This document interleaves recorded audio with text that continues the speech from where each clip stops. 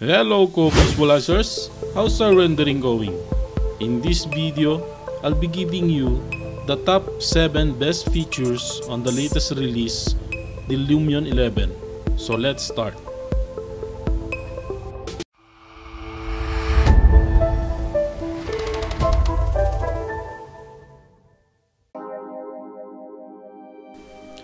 I've been a Lumion user for quite some time now, whether projects in our office and also for some cinematic animation on my vlogs. Truly, Lumion helps me a lot in producing quality renderings and animation. And now Lumion 11 is out and they are offering new features that adds up on our architectural visualizations.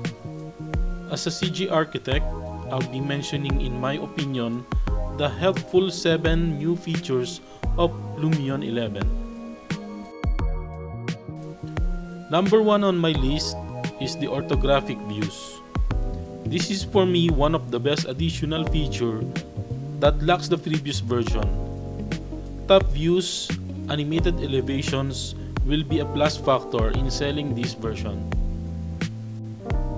Number 2 is new characters.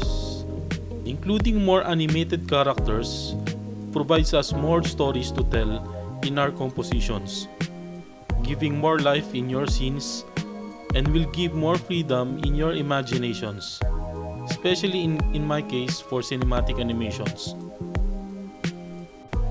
Number 3 is the new fresh materials. Materials are one of the factors that make your scene a realistic feel. So it's a plus points again on this. Number 4 is new fine detail nature. Close-up shots are the best for this new fine detail nature, but I'm sure for this will also add more time on your renderings, so still keep it in a minimal. Number 5 is the rain streaks and volumetric fire. This feature excites me to use because it gives drama in your compositions. Number 6 on my list is animated pacing.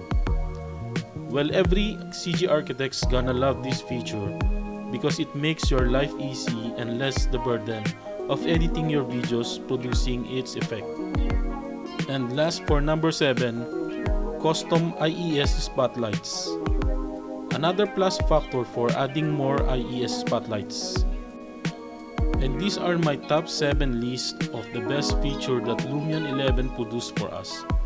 Without a doubt, Lumion is really giving us and listening to us consumers, CG architects, tools that will really help us sell our designs effectively and, as they said, more fun to work with.